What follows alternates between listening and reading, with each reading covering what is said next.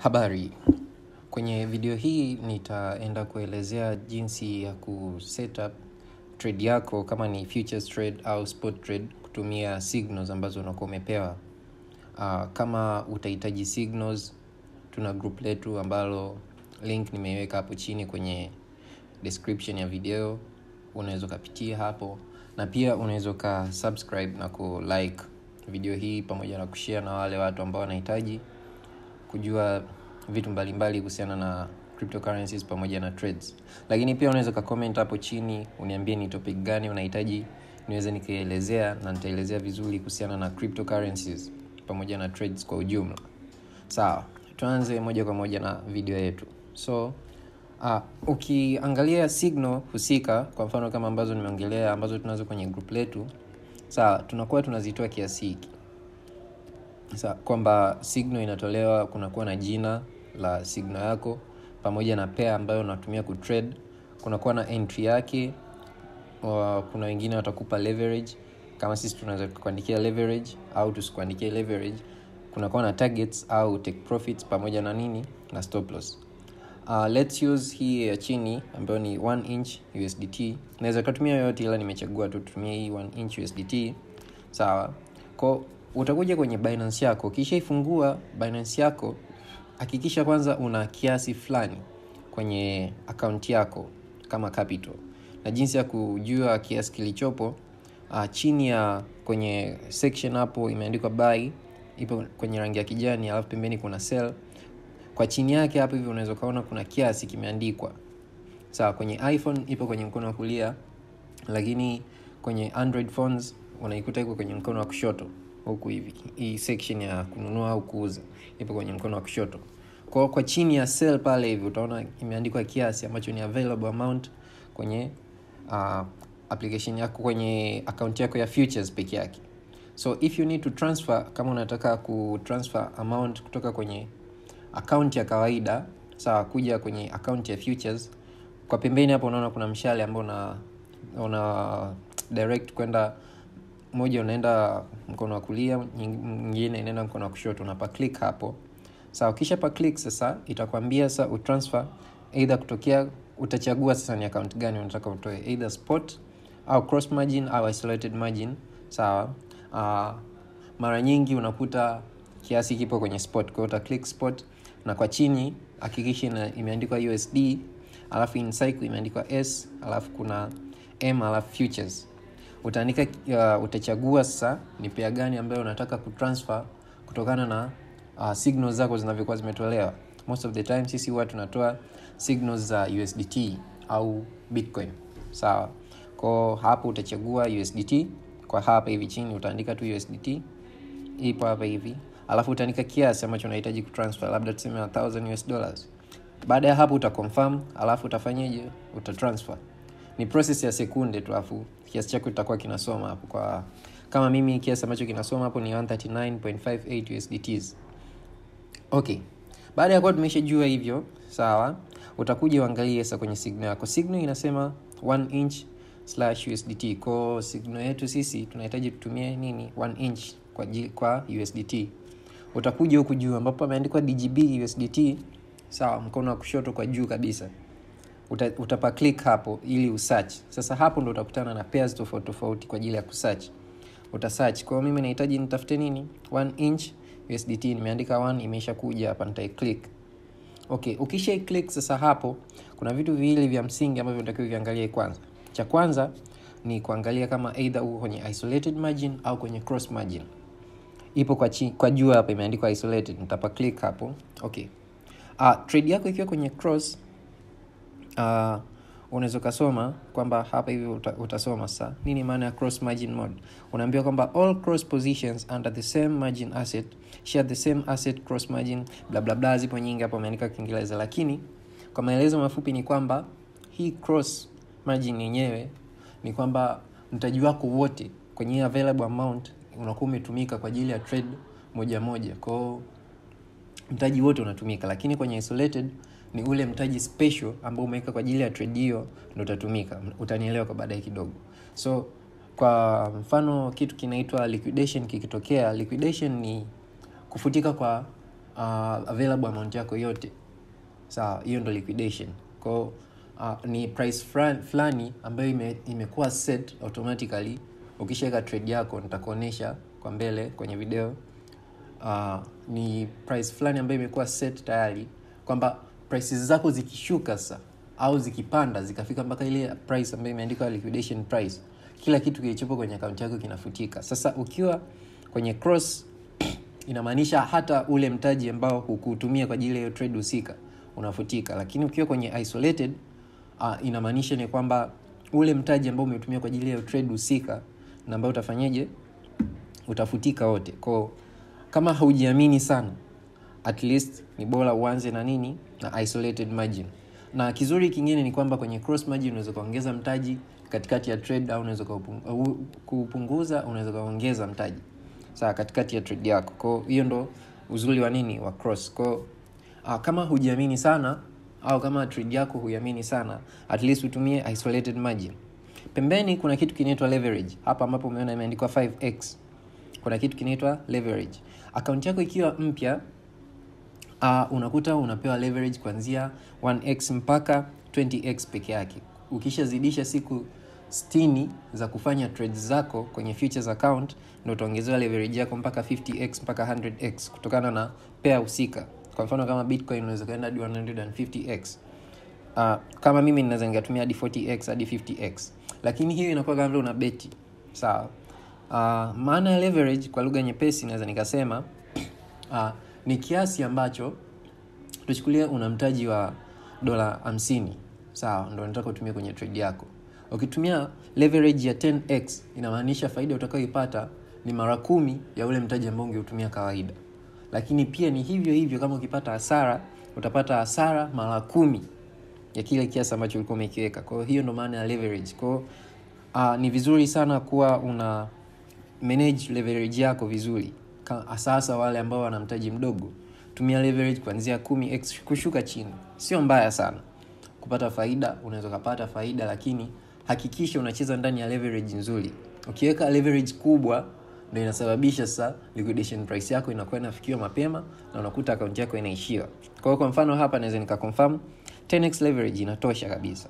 Okay? Nikisha confirm hivyo, sawa, kuna section imeandikwa limit mkono wa kulia hapa hivi chini ya available amount. Sawa. Nitapa click hapa. Sasa hapa kuna vitu viwili ambavyo nataka niongelee. Market price imeandikwa market pamoja na limit. Market ndo ile bei ya sokoni. Kwa mfano kama sasa hivi bei ya sokoni ya 1 inch ni 3.93 US dollars. Lakini kwa sababu tuna signal yetu, sisi tuta click limit. Limit ni kwamba wewe mwenyewe unajiwekea sasa nataka niingilie wapi. Sasa hapa hivi ndo kwenye entry position yako. Sasa unataka uingilie wapi. Okay? Kwa nita click nini? Limit hapa. Alafu kwa chini yake sasa ndo nitaweka entry amount yangu. Nitachukulia mfano tu wa hii trade, lakini trade imeshapita, kwa hiyo sitaiplace. Nitaiplace kwa ajili ya kuonyesha tu kwenye video, lakini nitaicancel mapema sana. Kwa kama hapa hivi tumeandikiwa entry yetu ni 3.99 mpaka 2.9. Humo katikati sasa ya 2.9 mpaka 3.99 kwenye 1 inch hapa, hiyo ndo nini? Entry range yetu. Sawa. Kwa hiyo ukifungua kwenye graph zako pale hivi ukaangalia sasa vizuri kabla kuingia kwenye trade, hakikisha una application inaitwa Trading View, au hata kwenye application huku pekee ya Binance, kwa juu mkono wa kulia hapa hivi kuna section ya graph, unapa click alafu unaangalia nini? Graph yako vizuri. Kwa hiyo kwa mfano kama sasa hivi tumesema kwamba entry yetu ni 3.99 mpaka 2.9. Sawa? Sasa hapa hivi unaangalia kwamba tuko kwenye 3.93 sasa hivi. Kwa hiyo unaweza kusema ngoja tuingilie tu hapa wapi? Kwenye 3.94. Kwa utarudi tu nyuma kwenye trade yako, utaweka tu hapo 3. Tuseme kama vile tunataka tuingilie ngapi? Kwenye labda 2.7. Kwenye 3 kamili. 3.0. Sawa? 3 kamili. Utaandika tu hapo hiyo 3 kamili.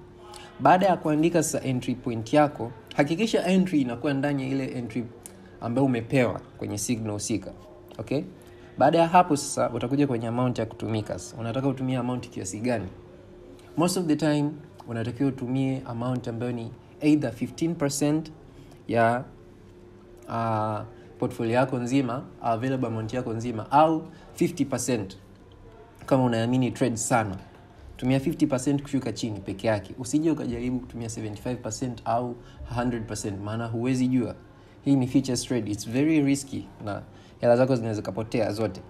Kwa hapa mimi naweza nikabonyeza, kuna vimstyle hapa hivi chini. Unaona kama hapa hivi nime click kidoti cha kwanza, sawa? Amount ambayo nitaitumia baada ya kutumia leverage ya 10x itakuwa ni 348 USDTs ambazo nitazitumia. Zimeandikwa hapo hivi.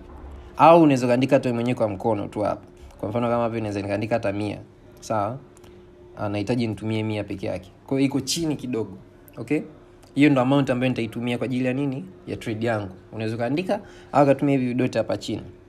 Baada ya kuona sasa hapo hivi, hiyo ndo amount ya kutumika sasa kwa ajili ya trade. Kuna kitu kinaitwa take profit na stop loss. Hivyo ni vya muhimu sana. Take profit inaweza kuandikwa kama target au nini? Au take profit yenyewe kama yenyewe. Kwa hapa nitaandika kwa mfano kama hii trade yetu, kuna kitu ambacho nilikuwa siongelea pia, ni trade ya kununua, kwa sababu tumeangalia entry yetu ni ndogo, alafu target yetu ni kubwa kidogo. Kwa ndo maana tumekuja hapa, tunaweka hivi vitu vyetu vyote viko kwenye nini? Kwenye kubuy. Lakini kama ni signal ya kushort au kusell, tunakuja hapa tuna click kwenye sell, alafu tunauza. Lakini kama ni long, imeandikwa long au buy, ndio unakuja hapa kwenye kubuy. Sawa, au ukiona tu kwamba prices zako za entry ni ndogo kuliko targets, ujue kwamba hapo tunanunua au tuna buy. Kwa una click nini? Kubuy hapa. Sawa, tutaangalia target yetu. Always anza na ile target ya mwanzoni. Una scalp tu ile target ya mwanzoni tu haraka unaingia nayo. Sawa. Mdogo mdogo. Kisha pata target yako ya kwanza, chill, angalia graphs tena, kama graphs zinaenda vizuri, ingia kwenye target ya pili, inaenda kwenye target ya tatu. Hakikisha unachukua profits kwenye hizo targets zote. Sawa, unachukua profit ndio unaingia upya kwenye trade. Kwa kama hapa hivi target yetu ni 4.67. Nita click, nitakuja tu hapa hivi kwenye take profit, nitaandika 4.67. Sawa. Na kwenye stop loss, hakikisha unaweka stop loss. Usipoweka hata take profit sio mbaya, lakini weka stop loss kwa ajili ya kuzuia kuwa liquidated account yako au kupata loss zaidi ambazo hazihitajiki. Kwa kama hapa stop loss yetu ni 2, nitakuja huko vitu nitaandika nini? 2. Sawa?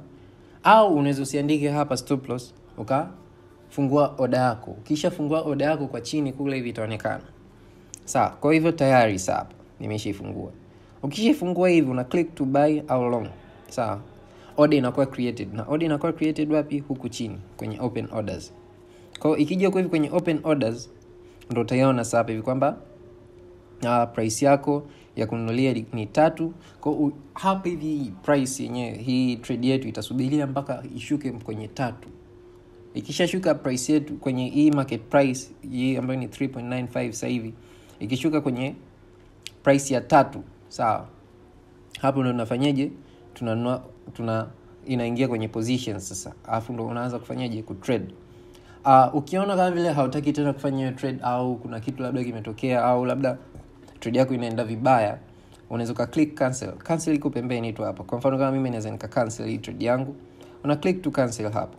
Order inakuwa nini? Cancel tayari. Sawa? Haiwi kwenye positions, haiwi sehemu yoyote ile, unakuwa ni cancel tu moja kwa moja. Kwa hivyo sasa ndo unakuwa umefanyaje? Umefanya nini?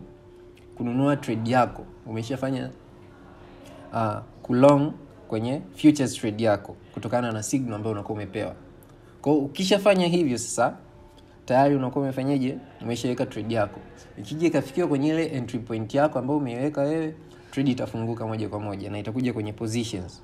Ikishakuja kwenye positions sasa hapo ndo unaweza sasa ukaangalia sasa ile stop loss yako, ukaweka mahala sahihi. Unaweza kutumia either ile stop loss ambayo umepewa kwenye account kama mtaji wako unalingana na ile amount ambayo imewekwa pale, au unaweza kaweka tu stop loss yako juu kidogo ya liquidation price ili usije ukawa liquidated. Okay? Hapo sasa nakuwa nimeongelea kuhusiana na nini? Na futures trade. Tukitoka hapo hivi sasa unaweza kama umepewa signal ya nini? Ya spot. Sawa. Kwa kwenye spot utakuja una click hapa pameandikwa trade. Kwa chini huku hivi. Pembeni ilikuwa ni futures, sasa hivi tunabonyeza nini? Trade. Kwa kwenye trade sasa hapa ngoja tutumie kwa mfano GTC. Unakuja ni vile vile tu kama futures utaandika GTC. utachagua huku hivi. Sasa penyewe unaweza kukuta leverage imeshaweka moja kwa moja. Kwa mfano kama hapa sisi kuna kwenye EBCH unaona Bitcoin Cash ina leverage ya 10x. Kwa hiyo nikichagua sasa kama hii hapo hivi naona kama haitaki kufunguka. Okay, tutumia hata hii AVAX USDT. Okay, umeshichagua hivi, kwa utaandika tu pale imefunguka Bitcoin Cash. Sawa. Kwa trade zako zote ambazo utakuwa ukizifanya utakuwa unazifanya kwenye leverage ya 10x ambayo ni moja kwa moja. Kwa utaandika sasa ni vile vile. Hakikisha ni limit uko una buy, utaweka entry point yako, utaweka amount. Sasa hapa hivi amount unatakiwa weke either 25% au 50%, kumbuka. Okay? Ukishaweka hapo hivi ukishamaliza sasa hapo una click nini? Buy Bitcoin Cash. Unapa click tu hapa hivi kwenye buy Bitcoin Cash. Kwa hapa hivi kwenye utaanza kwanza ni limit. Ngoja tutumie kwa mfano kama hii GTC ili tuende moja kwa moja. GTC.